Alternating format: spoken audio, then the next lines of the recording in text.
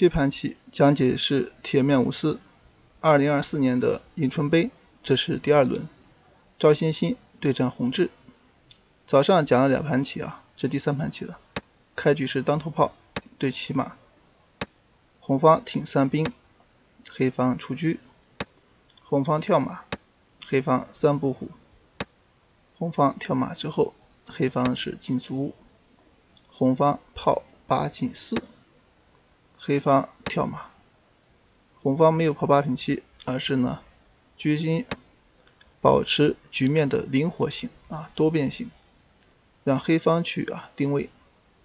黑方就想走成一个2头蛇，红方肯定是不让的打着象，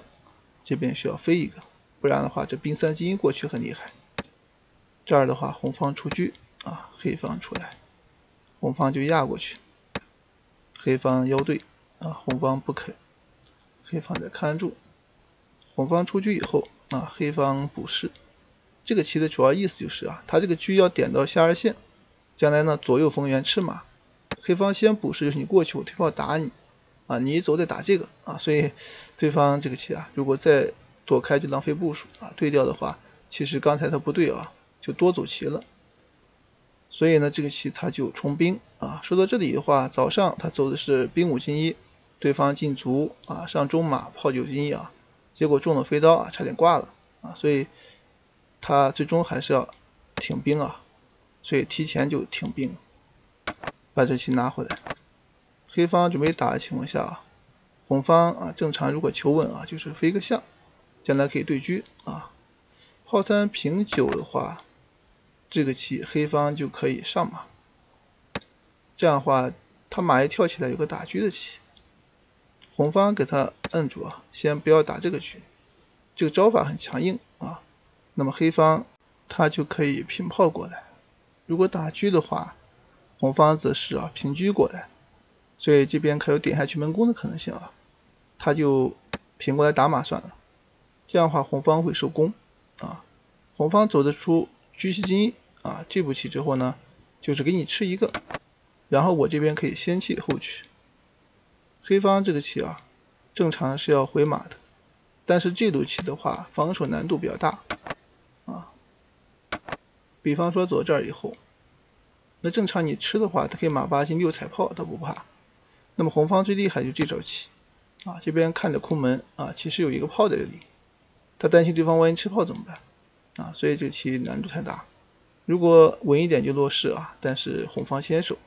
凶一点的话他就是有这样一招棋退马，当然这时候还可以走炮1进2，也是红的好一点。那回马这步棋就是你上马可以吃你，但是这个棋红方一旦一打进去就很厉害，黑方这马就上不来了，想吃炮也吃不到这边有可能要强行踩象杀对方。那面对这个棋人家有这么一招这个也厉害，你看着踩象杀其实走不到，因为他车在这里这是一个假棋，他不像你就可以了，所以现在这儿你只能去换因为你卧槽人家把炮踩了，有一个炮看住所以你必须得换。换掉以后这个棋红方看着想杀进去其实很难，你一甩人家出老将了他这边比方说有一个补士看着挺凶的，但是这个棋的话黑方似乎有一个金炮可以解围你一吃人家抓双所以铁门栓走不到呀。那么正常的话可能要走这个，就是希望骗你一吃杀棋，但是他可能又会走这个这个有意思，所以他始终就是盯着你你比方说下底炮他炮吃了，出来就杀不到了拍一将，所以现在这个棋你就打一个炮他踩你一个双方在斗，那这个棋的话肯定是不愿意所以在少子情况下红方只能推炮是最好的选择，黑方往中间一填就没事了，下底炮吃你所以现在这个棋他要点进去给他换他也不能再躲，换掉之后黑方会多子，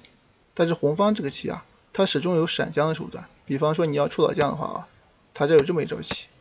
一对的话至少敌不败关键是黑方如果想强赢你就得进老将他这样的变招不能一将一杀，最终他可能会压马所以这个棋其实黑方想赢棋也很难那么这儿的话这个棋但是他至少不会输棋所以现在这个情况就是这路棋黑方他比较苦，不容易想到那么他临场走的是平炮过来，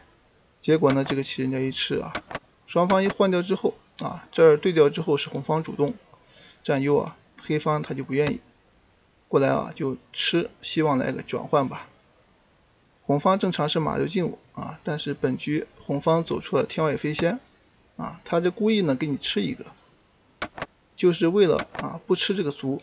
保留下来给炮去打。黑方没棋只能这么下啊，那吃完之后就要铁门栓。接下来对方呀，他走了一步品炮，这步棋啊应该是打掉，因为初看之下啊，这个棋好像啊一出来就挂了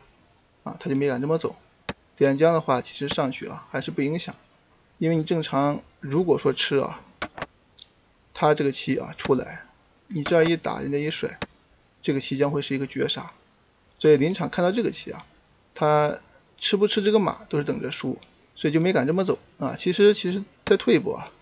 他有一招啊妙术可以解围，这招其实神来之笔啊，你一吃将死你，你不吃的话，他随时可以炮给你换掉，你就没棋了啊。所以你多兵人家破失象，双方呀都是可战的。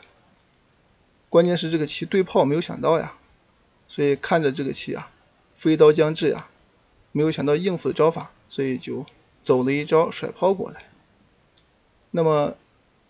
走这以后啊，红方他是飞象了，准备啊还是贯彻铁门栓啊，